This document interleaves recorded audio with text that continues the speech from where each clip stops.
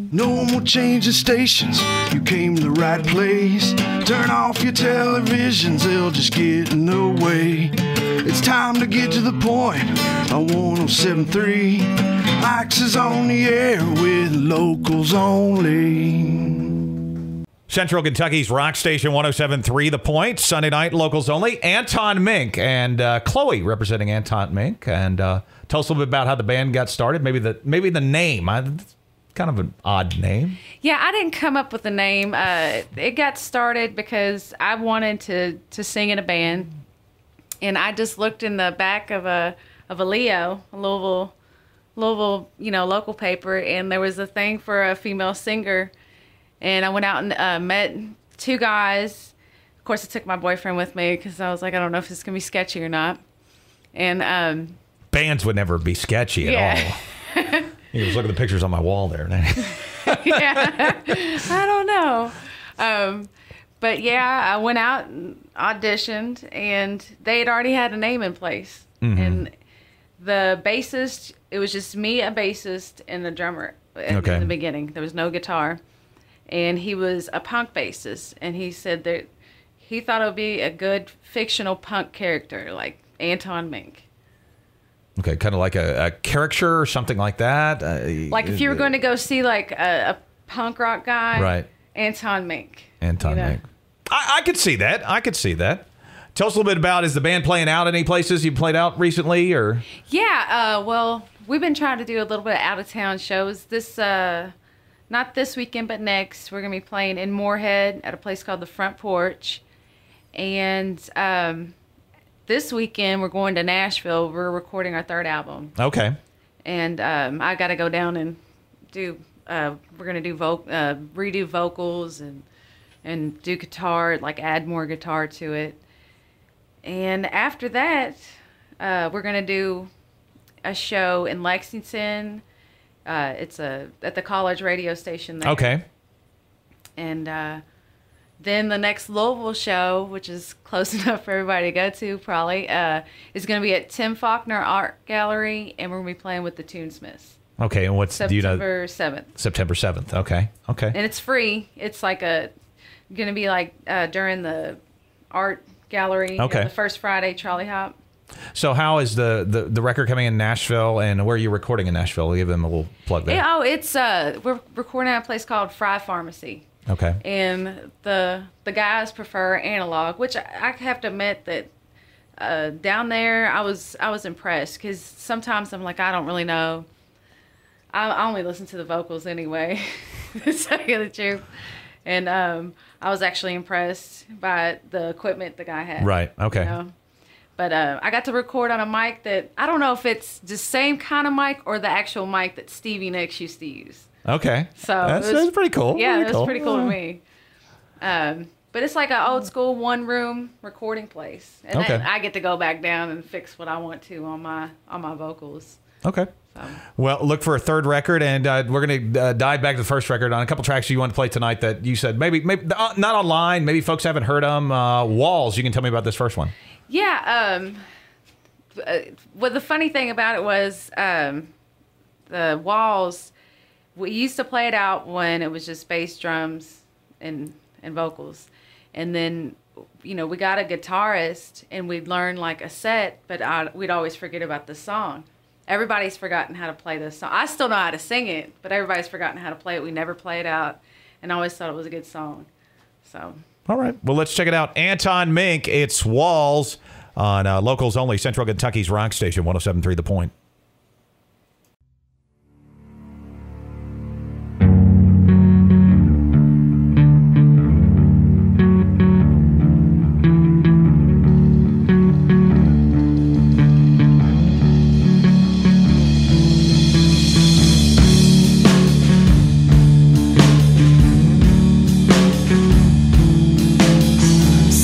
Sweet death, choked down in a breath.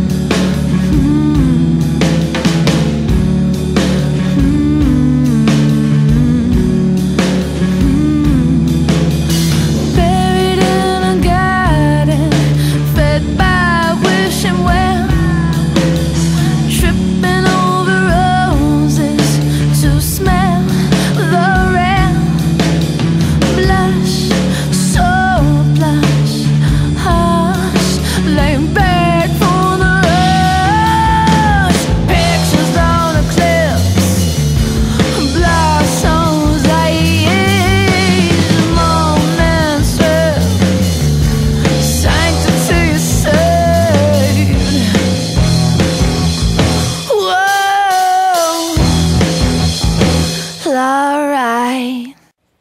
Anton Mink and Walls, locals only, Central Kentucky's rock station 107.3 The Point, and working on a third record. So you guys got 3 records out. When did the band start? When did the band get together? Well, let me think. It's probably about like 2004, 2005. Okay. We've had a lot of, we got that Spinal Tap drummer problem. And everybody has a drummer problem that exists with every single band. I think the drummer is he's his own person, wants to be his own person, and wants to be the biggest rock star a lot of times. That's what it seems like. Yeah. I don't know. We'd have had a drummer, and then it was just me and the bass player. Then we found a drummer. We did this album, and that was 2006/2007. And then, now we've got we got that nucleus now, like the guitarist, the bass, and then me. We're just, trying to find somebody that's that wants to be a part of the band. Right. Basically. And so that's what, off and on without the drummer thing. That's a good 8 years, Yeah. Yeah, a lot of bands, it seems to me, right now will write a lot of their music, and they'll write a part for a drummer, and then hire a drummer, and just kind of hire a drummer to come in versus put them a part of the band, because a lot of times there's just a flakiness around them. So, busting on drummers tonight. The guy that's playing with us now, cause he played on our second album. Okay. So it was kind of like, we took a little break after we did that album, and then we came back, and he's a really good drummer. He plays in a bunch of bands. He just didn't have, the time. So it's kind of cool that we got him to come back, because he already knew, the first 2 albums were the songs. And he's good. Like, we've been practicing with him, and he's just a good drummer. He's a good musician. Yeah. Because he's picking it up really easy. And it's hard to find a good drummer to stay with the band, and I don't know why that is, but it's just a part of it. I have friends that play music for years, and they're just like, I'm gonna write it, I'm gonna use a drum machine, and then I'm gonna go find a drummer. That's honestly, I have friends that write music, they put a drum machine on it, and they go, I'm gonna design how this drummer's gonna play, and then they go hire a drummer, and that's in a lot of aspects, so they don't have, the drummer didn't show up. Yeah, great. Tell me a little bit about Bleach White Light. This is another song on the first record that you said you don't play out a whole lot. Yeah, this one is a little bit more, I would think it has a bit more of a punkish feel to it. Basically, on the first record, this song is, I guess if you could sum it up, it's just talking about people that sell drugs, and then, it's just like the inevitability of somebody else snitching you out. Mm-hmm. So, okay. It's kind of gangster in a way. It's kind of gangster. It's some gangster punk rock here for you tonight. Bleach White Light. Let's check it out from Anton Mink. It is locals only, Central Kentucky's rock station 107.3 The Point.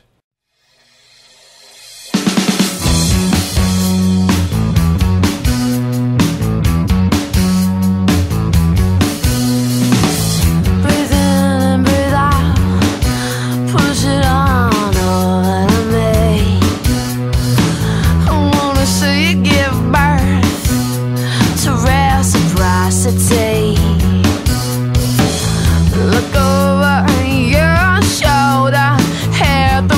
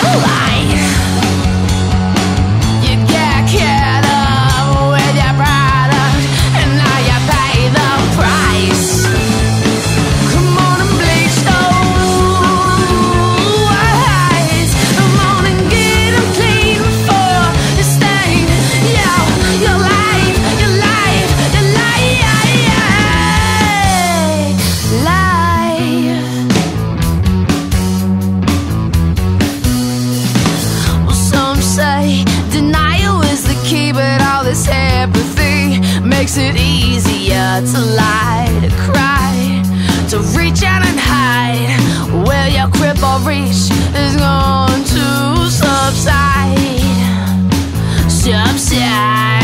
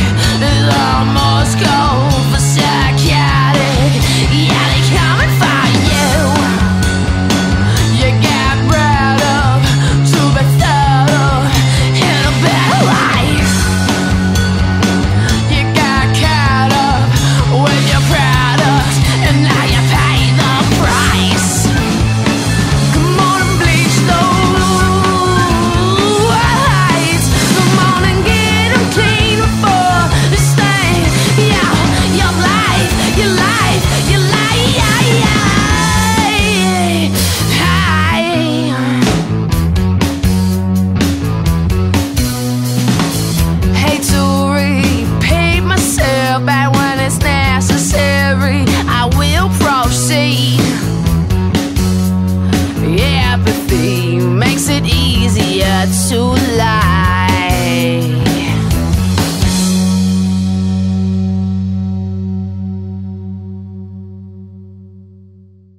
Bleach White Light. It is Anton Mink, Locals Only, Central Kentucky's rock station, 107.3 The Point. And if you want to be on Locals Only, hit our website, 107.3thepoint.com, Locals Only, right in the center, and you click that, and you send me a couple tracks, and that's how you get on the program. That's how it works.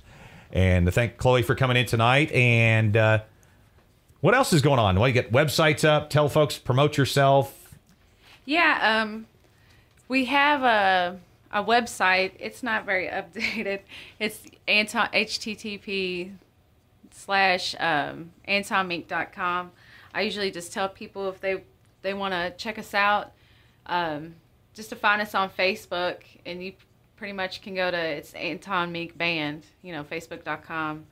And then, what I'll do is I'm going to go to the 107.3 page, and I'll just paste something on there, make it a little easier. Yeah, of course. So you can link off to it. We'll have the interview up a couple days later, and you can link off to them that way too. But, of course, Facebook, everybody does the Facebook. That's the most up-to-date media versus websites. Websites, in a conversation with somebody the other day about, just talking in our radio group about websites and how useful are websites versus Facebook. I mean, Facebook's useful in the sense of, it's kind of up to date. People updated. Everybody updates their Facebook to some degree. Some better than others, or some just say, Well, see, okay, this is how it goes. The website is WordPress, and I try to enter in some stuff, and it just made all the words crooked on it. So it's easier for me to go to Reverb Nation and put the show dates in there. Okay. And then I'll put them on MySpace too, just what the heck. So you've got music on Reverb Nation, music on MySpace they can check out. Yeah, and we've got a SoundCloud. You just basically, I think we got a couple other little websites. Okay. That I put music on. So a bunch of websites you got music on, Anton Mink, and Pristine Chapels. This is off your second record. Yes. Tell me a little bit about the second record and putting that together. This one, it was kind of odd. We went down to Nashville, not the same studio we're in now, to record, and I was pregnant when we went down there. So I probably wasn't the most pleasant person to be around. Really? A pregnant woman? No, I couldn't. So we went down there, and then, I had other stuff going on, and I meant to go back down there and do the vocals, and then I went back to school and had a baby. So it took a whole year because I was like, oh, we'll go up there. And then I thought that, I don't know what I was thinking. You don't know until, you have a kid. But I thought I could go with him being like a little baby in there. No. I had to wait till he's about a year old. And then we went and recorded the vocals in Kentucky at a place in Glasgow. And Barrack Studios. Yeah. Barrack Studios. Okay. Yeah. Familiar with those guys. And so, yeah, they spent a lot more time on the second album. They got to go down and probably use my vocal time. They got to go do a lot more musical stuff on this one. Okay. Tell us a little bit about Pristine Chapels. Now, this is a song we don't regularly play out. It's because originally it didn't have organs on it, and then they went and put that on like organs, and they put another guitar part in it. Right. Okay. And we just got so used to hearing that on it that we don't want to play it out without the organ. Yeah, Okay, it's gotcha. kind of sounds repetitive. But I wrote that song about someone passing away and then finding out I was pregnant. So. Okay. Well, thank you for coming in, Chloe. Thank you for having me. Anton Mink, Pristine Chapels. Check them out on Reverb Nation, MySpace, Facebook. And, of course, and we'll have the link up on our website, the whole interview if you missed it, here in about a week. 1073thepoint.com. Let's check out Pristine Chapels right now. 1073 The Point's locals only.